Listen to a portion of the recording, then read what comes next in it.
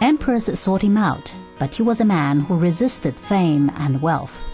Zhang Sanfeng preferred to live in seclusion in the Wudang Mountains, perfecting himself as a Taoist and as an student of martial arts. But were these two disciplines really compatible? And what has been this Taoist master's legacy? Find out in Zhang Sanfeng and the Wudang Mountains, the fourth part of the series, Great Masters of the Past.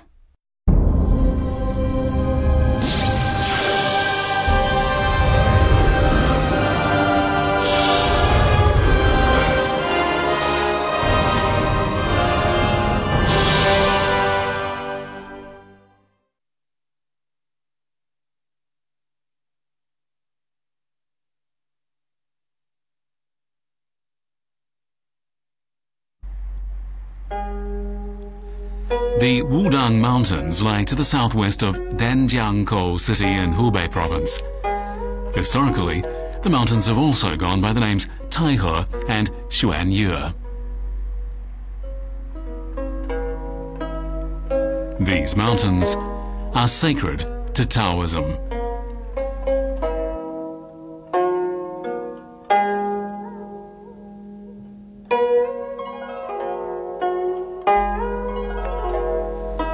The Wudang Mountains are commonly associated with a famous Kung Fu master, Zhang Sanfeng. And Zhang Sanfeng is in turn commonly associated with the Wudang Mountains.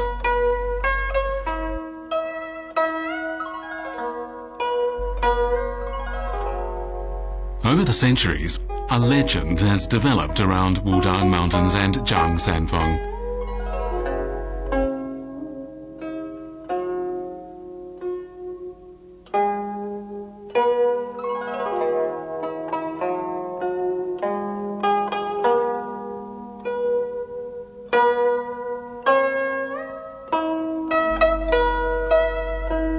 Zhang Sanfeng is described as a man with a strong physique, large ears and round eyes. His beard is said to have been in the shape of a halberd. No matter the season or weather, he always wore a tattered coat made of straw. He travelled extensively, and wherever he was seen, whether in a poverty-stricken out-of-the-way mountain village or a busy city, he was always oblivious to the people around him.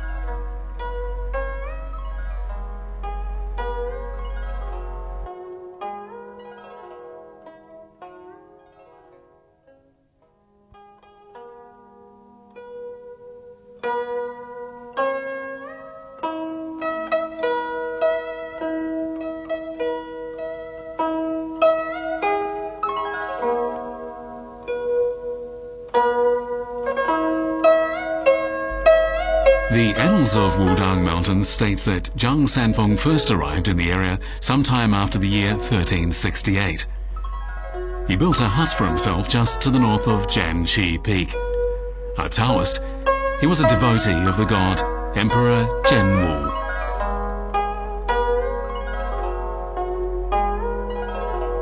It's often said he was heard to say that the Wudang Mountains were a place where Taoism would flourish.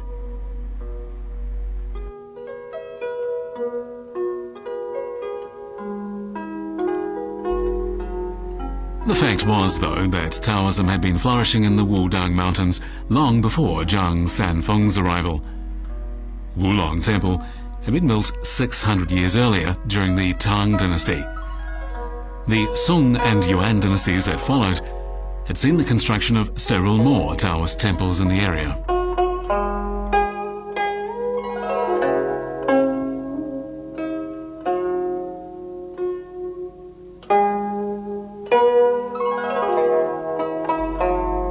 However, during the warfare of the 14th century that marked the end of the Yuan dynasty and beginning of the Ming dynasty, most of the Taoist temples in the Wudang Mountains had been destroyed.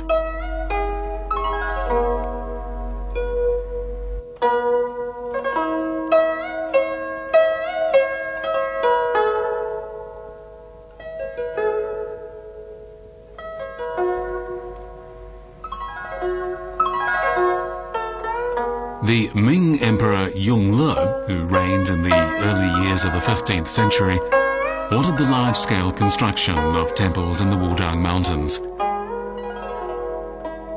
The cost is said to have been 1 million taels of silver.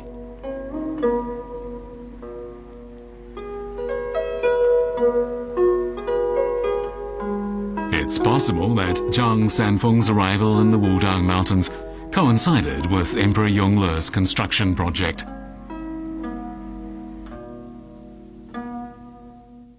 他在中国的民间传说中呢，地位是非常具有传奇式的地位是非常高的。可能在道教中啊，他肯定是继吕洞宾之后又一个极具影响力的活神仙。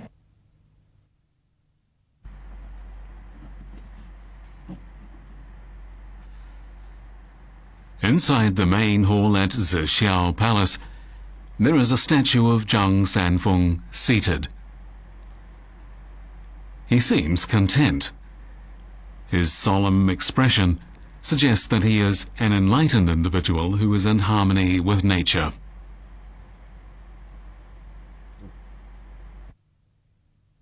关于张三丰的师承，大道渊始于老子，一传尹文石，尹文石传麻衣，麻衣传西夷，西夷就是我们所说道教中非常有名的人物陈抟，被称为陈抟老祖，陈抟传火龙，火龙传张三丰。 The only surviving poem ascribed to the monk Huolong reads, "My Taoist name is Huolong. I lived anonymously in the Great Void. After passing the teachings to Zhang Sanfeng, I went to a place to the east of Penglai Island on the sea." Penglai Island is a mythical land in Taoist legend. Zhang Sanfeng, who was Huolong's chosen successor after he went to reside on the island, regarded the revival of Taoism as his lifelong mission.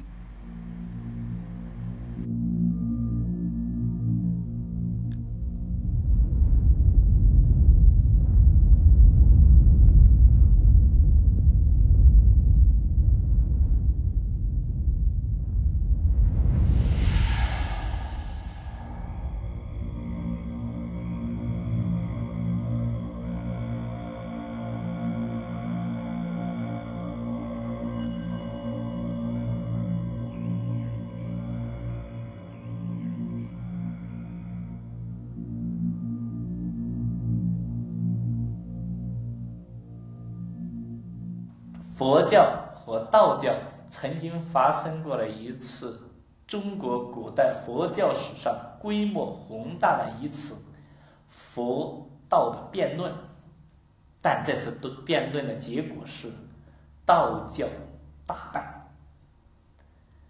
从此以后，道教就日渐衰落，直到张三丰的出现，道教 又开始兴盛了起来。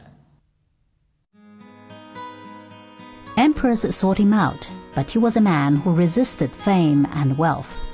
Zhang Sanfeng preferred to live in seclusion in the Wudang Mountains, perfecting himself as a Taoist and as an exponent of martial arts. But were these two disciplines really compatible? And what has been this Taoist master's legacy? Find out in Zhang Sanfeng and the Wudang Mountains, the fourth part of the series, Great Masters of the Past. It is said that the legendary Emperor Zhenwu cultivated himself among the Wudang Mountains to the point where he attained immortality. The Taoist temples in the Wudang Mountains are all said to have been built according to the basic layout of Emperor Zhenwu's palace. All, that is, except Yuzhen Palace.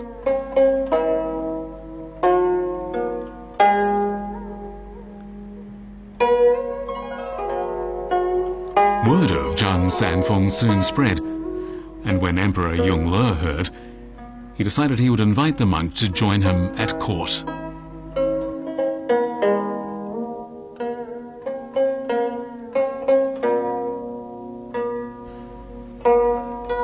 The emperor went in person to the Wudang Mountains on several occasions, but he never managed to meet Zhang Sanfeng. On one trip, though, he met an old Taoist monk and asked him where he could find Zhang Sanfeng. The old monk said, "Do not try. Even if you meet him, you will not recognize him. And if he learns that you are looking for him, he will hide from you." That meeting preyed on the emperor's mind until several days later he finally realized that the old Taoist monk was none other than Zhang Sanfeng himself. Accepting that he would never see the monk again, the emperor ordered the construction of Yuzhen Palace in the Wudang Mountains in memory of that meeting. Yuzhen Palace is also called Huixian Guan Hall, or Meeting with the Immortal Hall.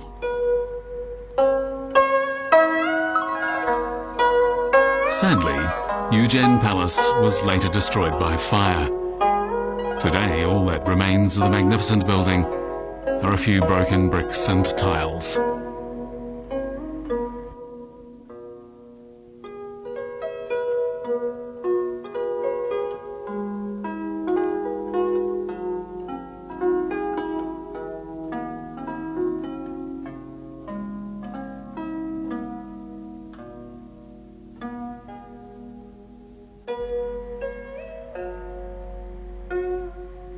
Zhang Sanfeng enjoyed the favor of several Ming emperors. All of them invited him to court, and although he always declined, they conferred on him the title Taoist Master. Remarkably, it seems that Zhang Sanfeng's attitude, rather than causing the emperors offense, actually made them respect him even more.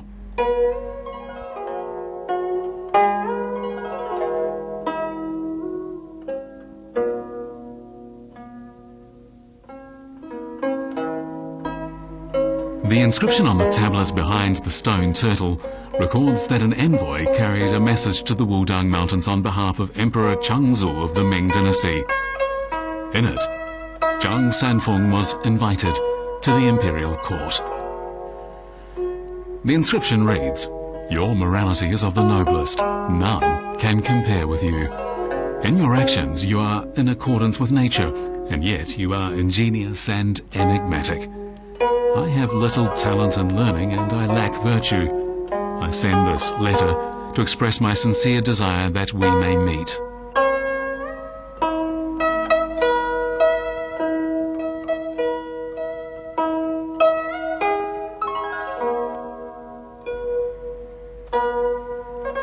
It was the practice among scholars and Taoists in the past to live in seclusion among mountains. There they could foster their morality and cultivate themselves, perhaps even to the point of attaining immortality. Surrounded by nature, they felt liberated from worldly cares.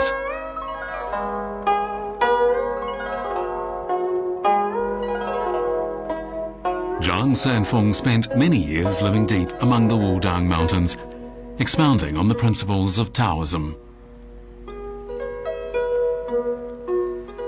For company, he had the springs, trees, rocks, wind, birds, and animals.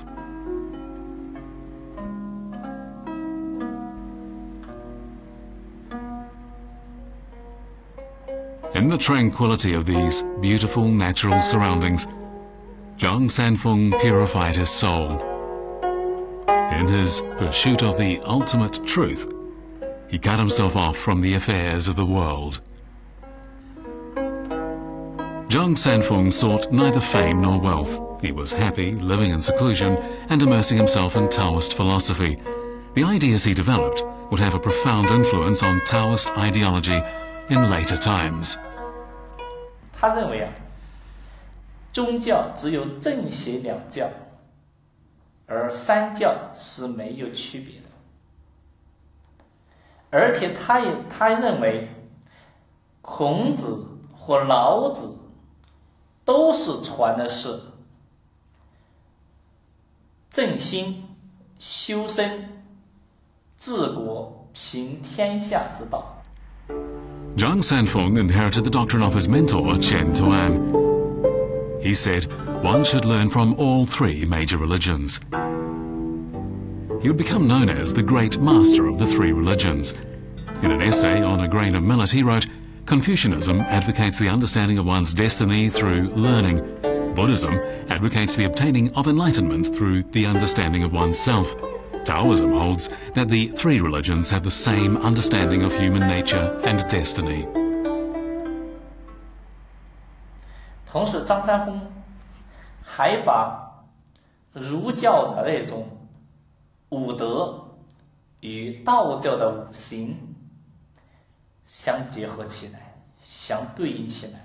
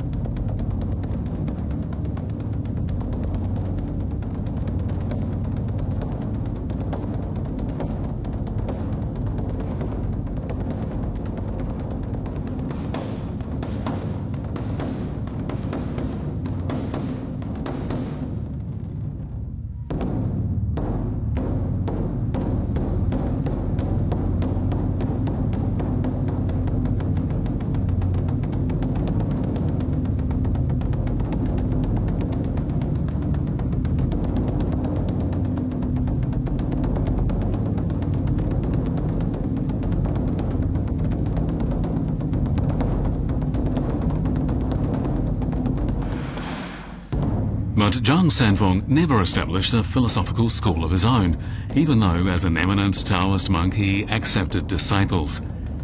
After his death, however, he was worshipped in the Wudang mountains and farther afield as a great master of Taoism and the founder of the Sanfeng school.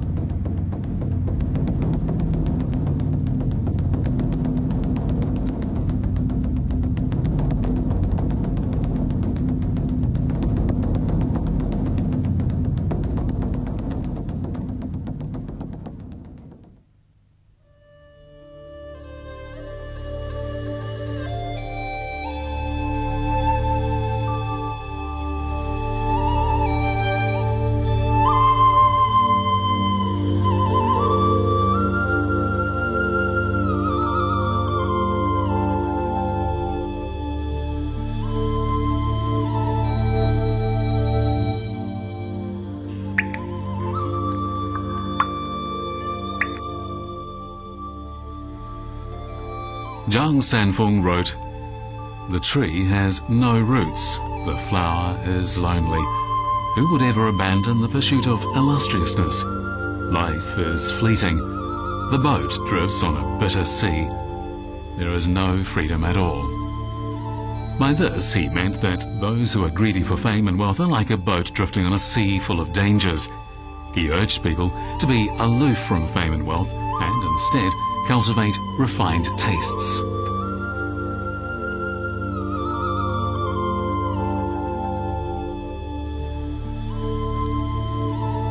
Zhang Sanfeng cultivated himself according to the theory promoted in the book Diagram of the Supreme Ultimate.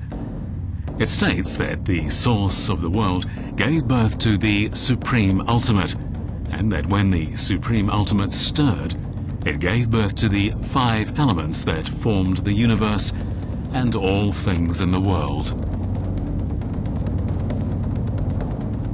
In On the Great Way, Zhang Sanfeng wrote, "Those who do good deeds and are kind-hearted, loyal, filial and honest will soon gain immortality." He urged people to cultivate fine virtues and perform good deeds.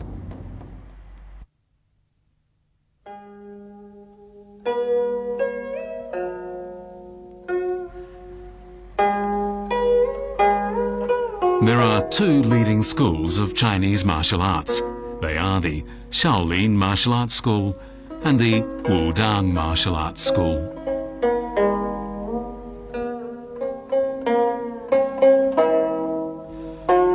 Shaolin martial arts was established by Bodhidharma, an eminent Buddhist monk from India. Zhang Sanfeng was the founder of the Wudang School. 武当拳包括里面的一些什么八卦拳、形意拳、太极拳、混元拳等等等等。其实这些拳术都就是从道教的一些术语中怎么样演绎而来的。Emperors sought him out, but he was a man who resisted fame and wealth. Zhang Sanfeng preferred to live in seclusion in the Wudang Mountains, perfecting himself as a Taoist and as an exponent of martial arts. But were these two disciplines really compatible? And what has been this Taoist master's legacy? Find out in Zhang Sanfeng and the Wudang Mountains, the fourth part of the series, Great Masters of the Past.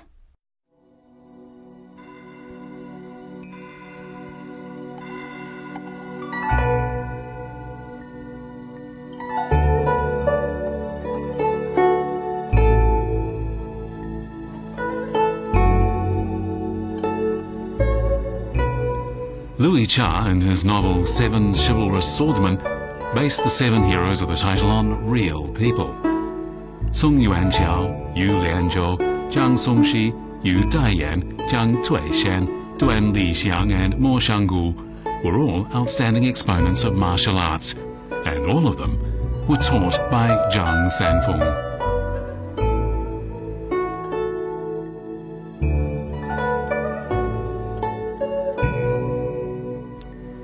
In response to an edict from Emperor Yongle, 400 Taoist monks were selected to learn martial arts.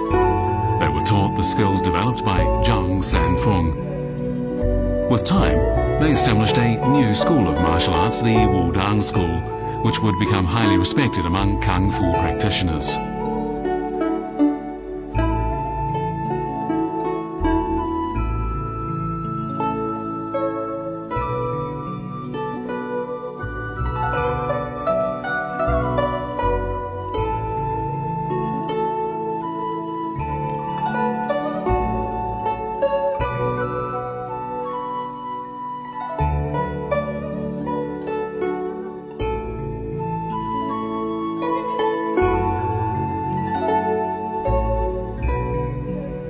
The boxing style known as Neijiaquan, or internal fist, is widely regarded as an effective way of strengthening one's internal strength.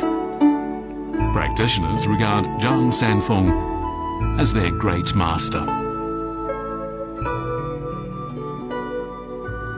The movements in Neijiaquan are steady and conservative, but they're also very powerful. The practitioner is taught to maintain a tranquil mind and strictly coordinate his thinking, breathing, and strength.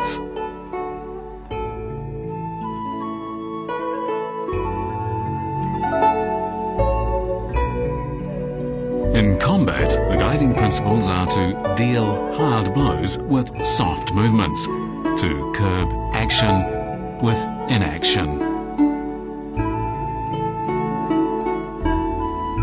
These characteristics are compatible with the Taoist principle of the 3 treasures to be cultivated. To cultivate the vital energy by refining the energy, to cultivate drive by refining the energy, and to return to the void by refining the force.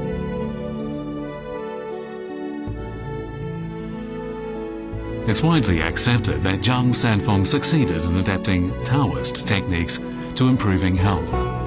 These techniques included guiding the flow of energy and exhaling the old and inhaling the new. According to experts, the internal exercises used in Kung Fu are based on the traditional Taoist philosophical principles for building up one's health.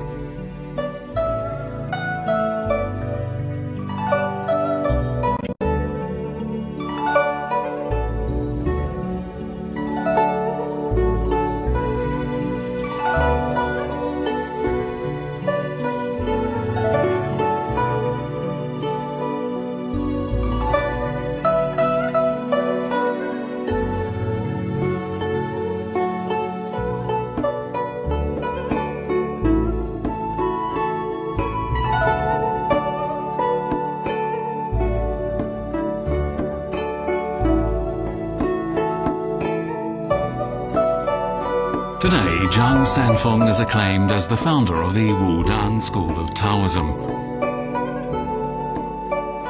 Zhang Sanfeng advocated the integration of China's three main religions, stressed the importance of exercise in improving the health, and taught the internal exercises for Kung Fu. Zhang Sanfeng was such an elusive figure that everyone from the emperor and his ministers down to the ordinary people wanted to know what he looked like. Emperor Wan Li of the Ming Dynasty even dispatched envoys to seek him out, but they too failed to find him. Still, Zhang Sanfeng left for future generations a rich legacy that includes his teachings on mental cultivation, Wudang Kung Fu, and Neijia Chuan exercises for strengthening health.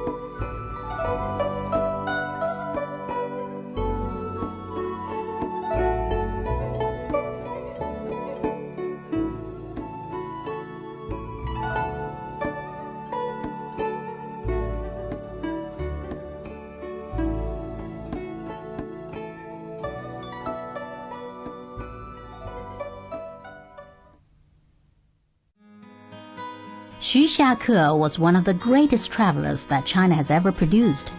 Yet he was no casual tourist. His surviving diaries contain detailed accounts of his observations of people, geography, and geology. He visited Mount Huangshan twice. So what was it about the mountain that most impressed him? Find out in Xu Xiake and Mount Huangshan, Part 5 of the series, Great Masters of the Past.